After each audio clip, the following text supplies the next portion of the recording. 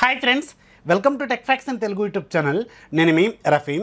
Friends ఈరోజు నేను మీకు ఎవరైతే MIUI 11లో ఉన్నారో సో వాళ్ళు MIUI 12లో ఉన్న బాగా పాపులర్ ఫీచర్ ఉంది కదా కంట్రోల్ సెంటర్. ఈ కంట్రోల్ సెంటర్ని MIUI 11లో ఉన్న ఫోన్స్లో ఎలా వాడాలి అనేది ఒక చిన్న ట్రిక్ చూపిస్తాను. ఇది చూడండి Redmi K20 Pro. దీంట్లో నేను MIUI 12లో ఉన్నాను. ఇది అఫీషియల్ అప్డేట్.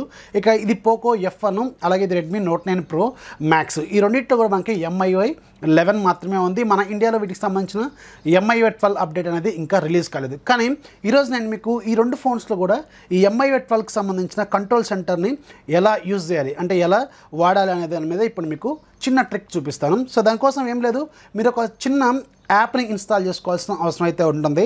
ఆ యాప్ ఇన్స్టాల్ చేసి దాన్ని ఎలా సెట్టింగ్స్ చేసుకోవాలి అనే దాని మీద చూపిస్తాను. ఇది పర్ఫెక్ట్గా వర్క్ చేస్తుంది.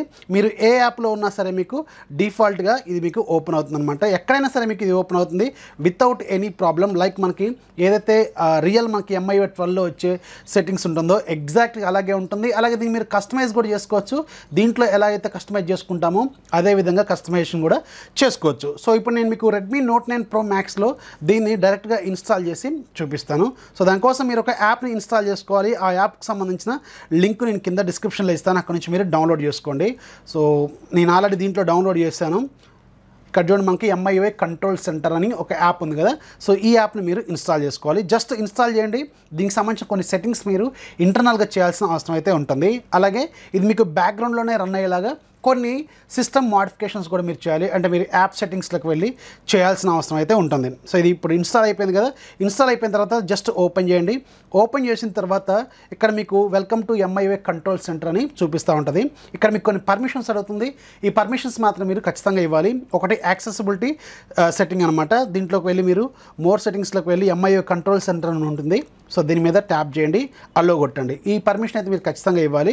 ఆ తర్వాత మీకు రెండో పర్మిషన్ ఉంటుంది, రైట్ పర్మిషన్స్. అంటే మీకు సిస్టమ్ మీద మీకు ఈ సెట్టింగ్స్ చూపించాలంటే ఆ సెట్టింగ్స్ని మార్చాలి. అది అలాగే నోటిఫికేషన్స్, అంటే మీకు ఏదైనా నోటిఫికేషన్స్ వచ్చినప్పుడు చూపించాల్సిన అవసరం అయితే ఉంటుంది కాబట్టి ఇది కూడా మీకు అవుతుంది. అలాగే ఇందులో మీరు డ్యూయల్ సిమ్ వాడుతుంటే డ్యూయల్ సిమ్లో యాక్టివేట్ అవ్వాలంటే కూడా ఇది మీరు పర్మిషన్ అయితే ఇవ్వాలి. అలాగే మీరు MIUI 11లో ఉన్నారు కదా. సో దీన్ని ఏం చేయాలంటే జస్ట్ మీరు ఇలా రీసెంట్ ప్యానల్లోకి వెళ్ళి లాంగ్ ట్యాప్ చేసి దీన్ని లాక్ చేయాలి. జస్ట్ మీరు లాక్ చేస్తే సరిపోతుంది. అలాగే దీన్ని ఒకసారి మీరు సెట్టింగ్స్లోకి వెళ్ళండి.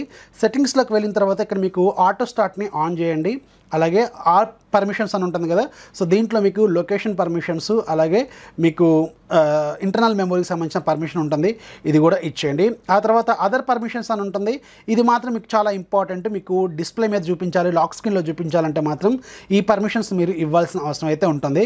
సో రిమైనింగ్ అన్నీ కూడా సింపుల్గానే ఉంటుంది. అలాగే మేజర్గా మనకి బ్యాటరీ సేవరు, ఎందుకంటే MIUIలో మనకి బ్యాక్గ్రౌండ్లో బ్యాటరీ సేవర్ ఏం చేస్తుందంటే సో ఏదైనా యాప్ బ్యాక్గ్రౌండ్లో రన్ అవుతుంటే దాన్ని డిలీట్ చేస్తుంది కదా. సో అందుకని నో రెస్ట్రిక్షన్స్ పెట్టాలి మీరు. అలాగే యాప్ ప్రివ్యూ కావాలంటే మీరు పెట్టుకోవచ్చు. సో ఇవి మీరు బేసిక్గా చేయాల్సిన సెట్టింగ్స్. దెన్ మీరు యాప్ సెట్టింగ్స్లోకి ఒకసారి వెళ్ళండి. జస్ట్ మీరు ఇలా ఓపెన్ చేసి సో ఆల్ యాప్స్ అన్ని యాప్స్లో కూడా మీకు ఇది వర్క్ అవ్వాలి అని మీరు సెట్టింగ్స్ చేసుకోండి.